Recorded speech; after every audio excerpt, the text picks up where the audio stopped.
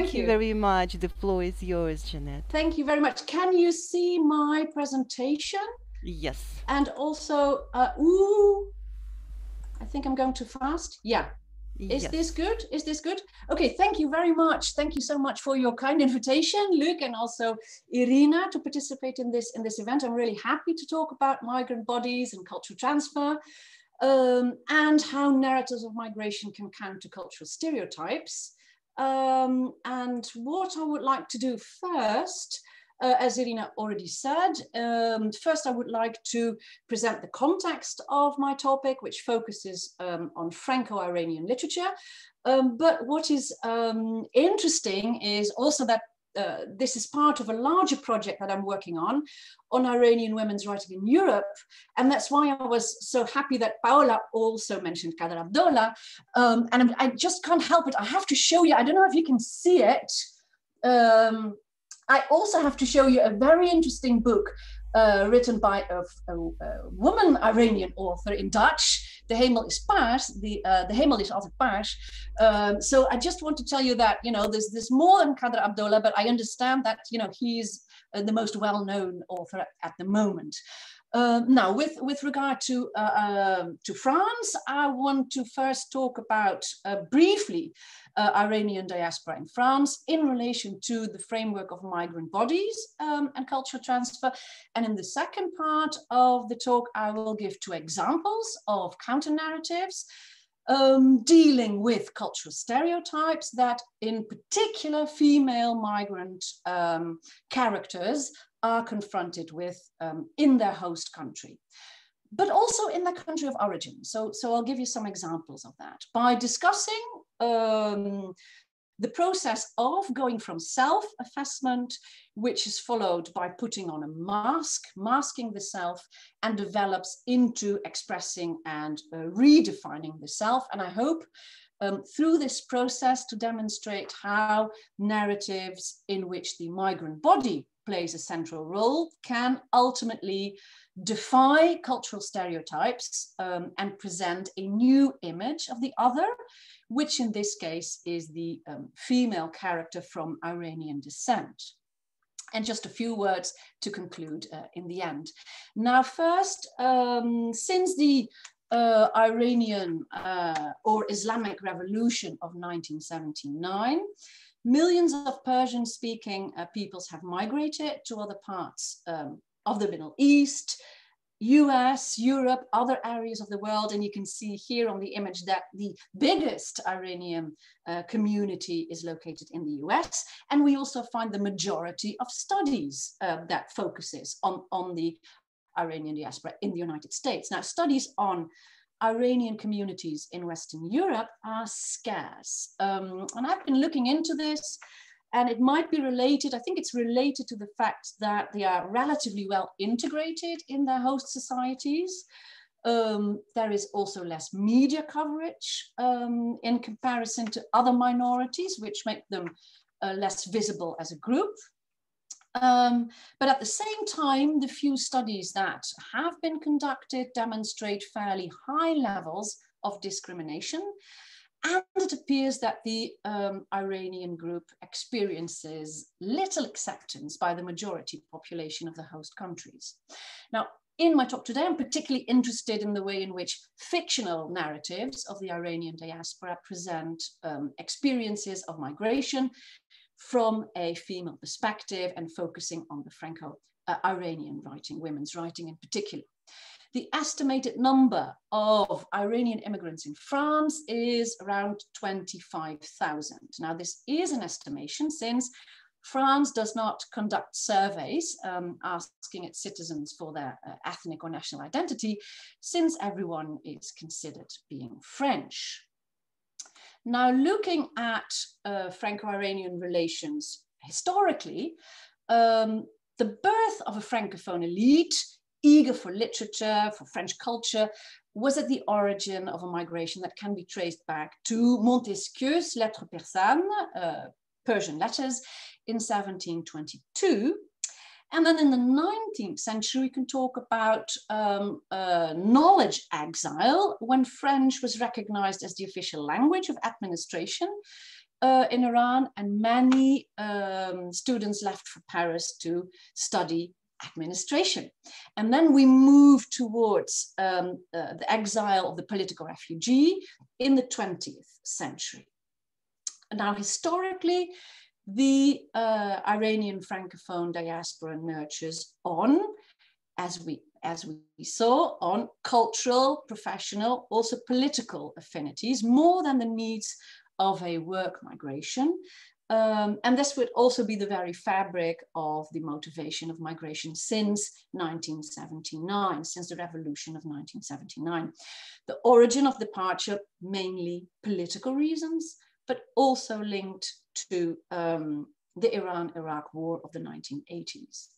As far as the socioeconomic profile is concerned, the population of migrants is essentially from an urban middle class, more or less cultivated, generally qualified, well aware of the Western way of life. Now, with regard to geographical distribution, the majority of Iranians, 70%, live in Île-de-France. So this is partly explained by the strong politicization of this diaspora, because it finds structures which enable to keep up with the Iranian politics more easily in the Paris region than in the province. As Vida Nassi Benam has observed, many Iranian immigrants decided to go to France because of its reputation of being a terre d'asile, a country of asylum and protection, where they would like to stay until it would be safe to go back home. So this desire to return home means, according to Nassi Benam, that the migrant is in constant state of waiting to return, never really able to feel at home in the host country. And this is reinforced by the feeling of continuously being othered, being considered a stranger, une étrangère. When comparing the situation of men and women of Iranian descent in France, it's interesting to note that 2/3 of the women and 1/3 of the men are economically active in comparison with their previous situation in Iran. A large number of women are able to secure their place in French society by becoming economically active, participating in language courses, by joining the local schools, a parent committee, for example. And as a result of migration, gender roles are changing, family relations are shifting, and it's also important to note the differences between first and second generations. The second generation often suffering from a feeling of being in between cultures. Now, I'm particularly interested in how these experiences of migration are translated in narrative. So this is a different form of translation, but still I would like to use the word. And in order to further explore this, I would like to build on two notions that Sarah Ahmed discusses in her book, Strange Encounters, two notions, that of the other and that of the body. Ahmed mentions that the crucial role that encounters play in shaping the migrant experience, the encounter with the other, takes place through movements of contact and conflict, and, as she says, are played out on the body. The migrant subject becomes aware of its difference that is established as a relation between bodies, and this bodily experience is necessarily a painful one.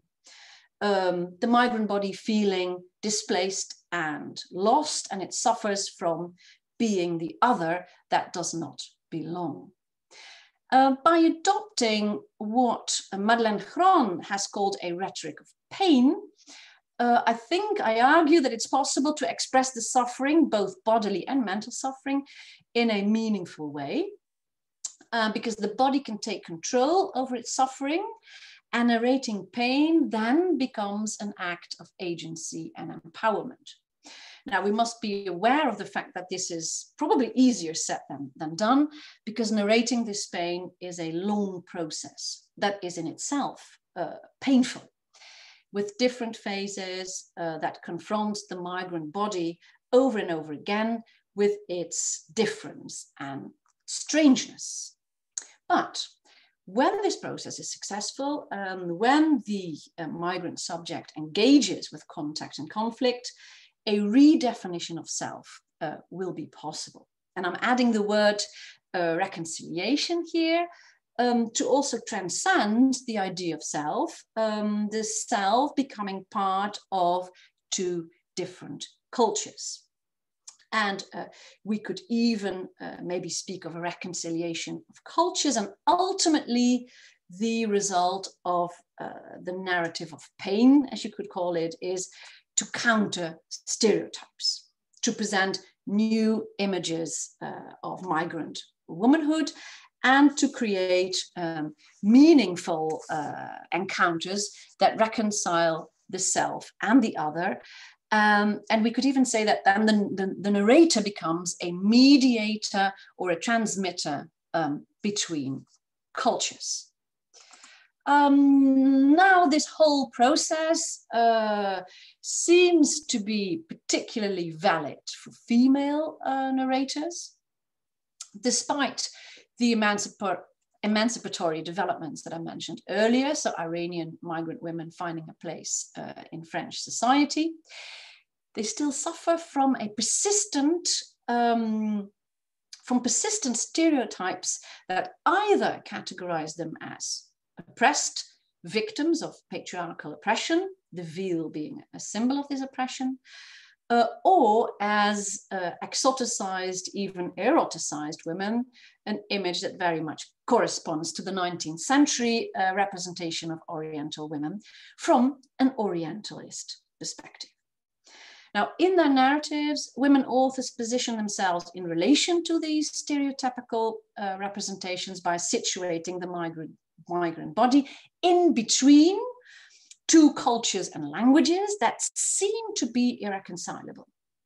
The conflict is played out, I argue, on their bodies, and their stories finally develop into a rethinking and reorientation of these cultures, including key aspects such as gender and sexuality. And by presenting the migrant experience as such from within, they develop ways to counter the two stereotypes, or the stereotypes based on this dichotomy that I just mentioned. What I would like to do is just briefly illustrate this, referring to two counter narratives, and the two texts that I would like to discuss today with you as examples are Negar Javadis Désoriental and Maria Majidis Marx et la Poupée, Marx and the Doll.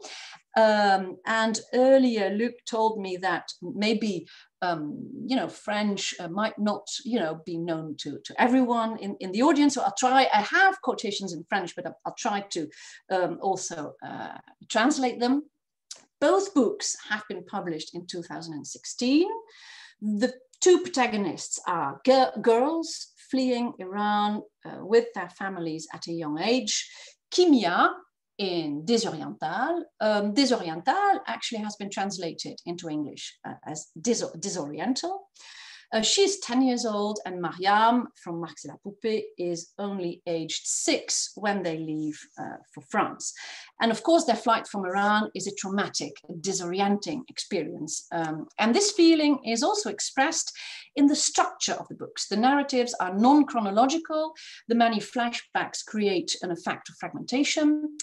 Past and present events are not always clearly distinguished, and memories allow for the protagonists to travel not only between past and present, but also through their narratives, in their narratives, between the country of origin and the host country. Their disoriented identities are reflected in the way they react to the new and sometimes incomprehensible French culture, and encounters often highlight their status of being different and strange. And as I hope to demonstrate in a minute, their feelings of alienation are primarily expressed through their bodies. I would also like to stress the ambivalent role of language, since the fact that they have to learn a new language can create opportunities for countering stereotypes, establish relationships, addressing the host audience, but the fact that they will never speak French as a native speaker also confirms again their difference. So this ambivalence is always present. What I would like to present here, what I'm presenting here as a linear process, going from self-effacement to masking the self in order to ultimately express the self, are stages that can take place at different moments in the protagonist's life. So it's not necessarily a chronological development, but I will present it like this for the sake of clarity here. Now, with this phase, first phase of self-effacement, we see that for Mariam, this happens shortly after her arrival in France, when she is confronted with French cuisine, which she disgusts, and the French language that is constantly in conflict with her Persian mother tongue. Now, for Kimia, the phase of self-effacement mostly takes place during her adolescent years, when she has left home and hides herself in the Parisian underground scene where no one asks questions about her identity, about her origin. Let's have a look at some examples that you see here, some quotes that you see here. So, the oppressive environment of the school canteen in Mariam's case is described in the chapter Moi je ne mange pas, I'm not eating. And this illustrates the way in which the new culture is literally shoved down Mariam's throat, and her refusal to swallow anything produced by the French kitchen is met with retaliation. Not only the food itself is met with disgust, the little girl also does not like the culture of having lunch together in the canteen. She feels that the concentration of children is oppressive, their eating habits do not encourage Mariam to eat. So that's the second quote. Je hais cette concentration d'enfants dans un même lieu, je hais cette promiscuité, je hais leur chalutage, leurs cris, je hais leur façon de manger. So the repetition of the word hate is quite clear here.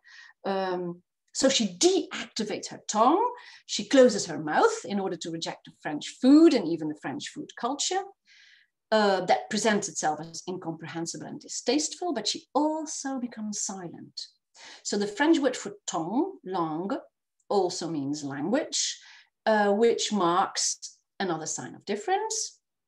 And because as a language learner, she distinguishes herself by her inadequate language use.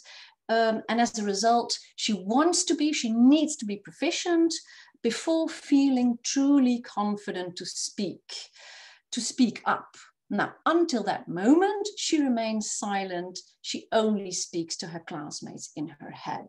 Elle imagine des dialogues. She invents dialogues, but never really talks to them. The refusal to speak and eat makes her, as it were, invisible. She retreats from society to disappear. Now, this is also something that Kimia does. That's also Kimia's reaction to her outsider status. Her accent and grammatical errors are an incentive for painful moments, as is her Iranian origin. And that's the first quote. No one misses the foreigners. Personne ne rate l'étranger. No one can resist the cheap pleasure of scratching that itch of difference. Plaisir poisseux de gratter là où il y a différence. Language is the easiest way to catch the immigrants out and to corner them, de le coincer. So with regard to her origin, Kimia realizes that the French have a disastrous image of Iran as an imaginary country full of Muslim fundamentalists, of whom I suddenly became the representative, dont je devenais, she says, soudain la représentante. So during her adolescent years, Kimia increasingly starts to avoid this painful reality by looking for a place where l'Iran et la France n'existaient pas, where Iran and France do not exist. And she immerses herself in the Parisian underground scene where no one asks where she's from, nor corrects her grammatical errors, and she goes into hiding, away from her family, away from her roots, and from that what she has come to see as her foreign face. The feeling of foreigners, difference, is something that Kimia has felt ever since she was a little girl, growing up in Tehran. She has learned to pretend to be someone else during childhood, trying to act and be like other girls, to adhere to the Iranian model to the model that Iranian society presents her. And the first shocking experience is when she's getting ready for her first day in school. She looks at herself in the mirror after being dressed in the new clothes her mother brought for the occasion. And then what she feels is so strange and unexpected que je restais comme pétrifiée. So she's like paralyzed. The sense of being dressed up as a girl and the sudden awareness that I was one, déguisée en fille, et la conscience d'en être une. So she has a feeling of estrangement here. The feeling is quickly joined by panic at the thought of having to go to school dressed like this and behaving accordingly. Then at the age of 10, she learns why she feels so different from the other girls. She learns about her sexuality in a brutal way. Preferring to play ball with the boys, she initially sees no harm in the fact that she has little in common with other girls, until the day that one of her sisters whispers a word in her ear that turns her world upside down. Her sister murmurs it in French so that no one else will understand because it causes too much shame. Lesbienne. Ça suffit maintenant, franchement, arrête. On dirait une lesbienne. Kimia and her sisters attend a French school in Tehran because her mother has studied in France during her years of study. And so this is where they have learned French already. On dirait une lesbienne. Now Kimia realizes that she's excluded by the other girls. The word means she has become monstrous, une chose monstrueuse. And her first reaction to this exclusion from the cultural norm is to appropriate it, no matter what it takes, to change into a new form in order to turn into a girl like the other girls, pour que je devienne une fille comme les autres. She desperately wants to fit in, decides to put on a mask and adhere to the Iranian norm of clear gender distinctions. We see that this is ingrained in Iranian society, as Kimia explains. You are either a boy or a girl. There's no in between, no other possibility. Personne ne sait comment élever l'entre-deux, and you cannot choose yourself. So Kimia masks her sexual identity for years, hides who she is, even denies who she is. And there's also denial in the case of Mariam. Mariam gives up her resistance, starts to eat and speak again. Yeah, so we've seen that her first reaction is stop eating and speaking.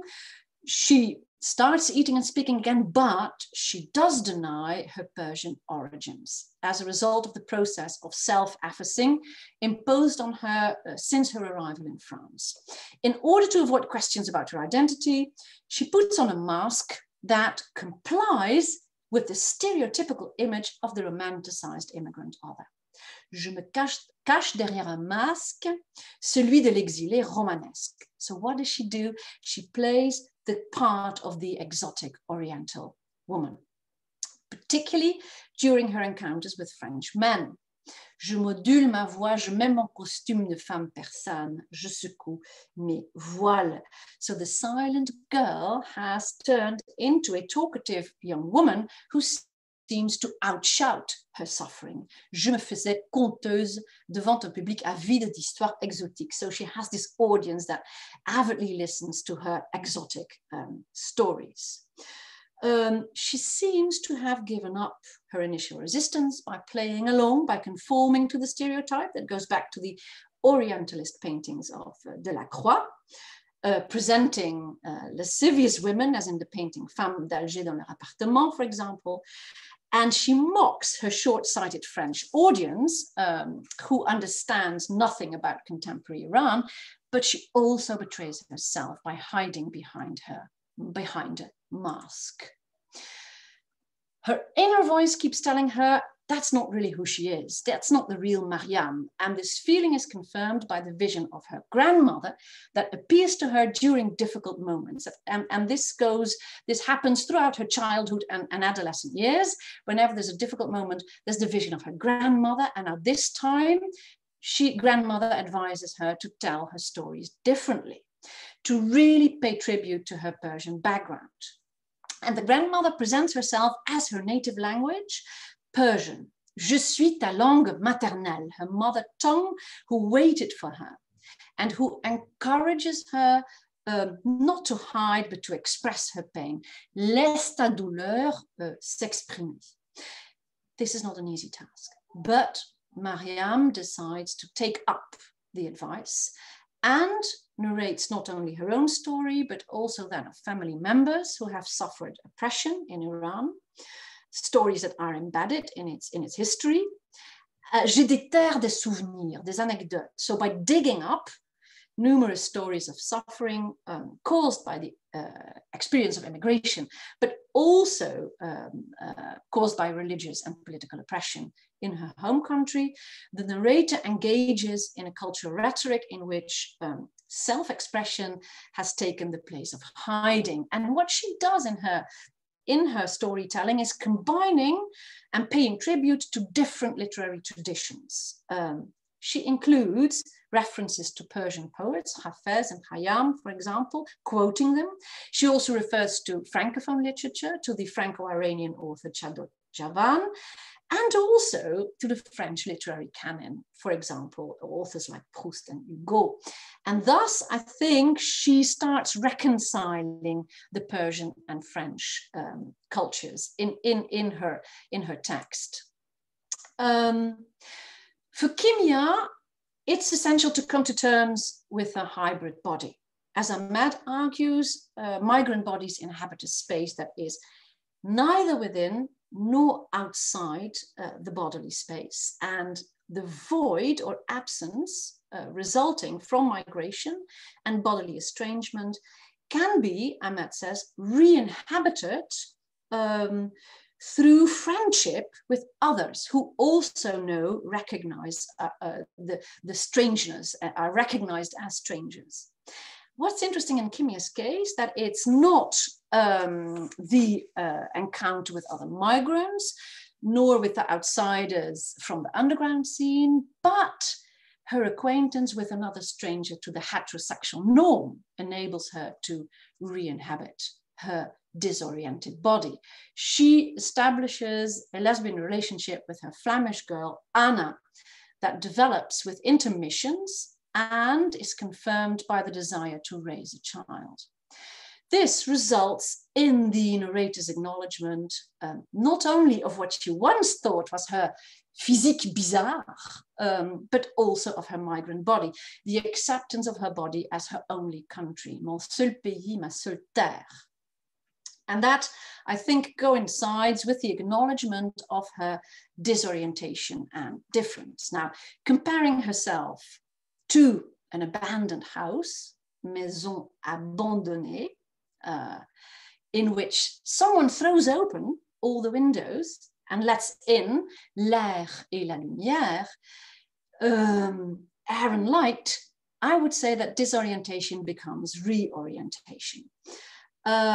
Since she now slowly learns to be happy, à être heureuse, and happy with her identity.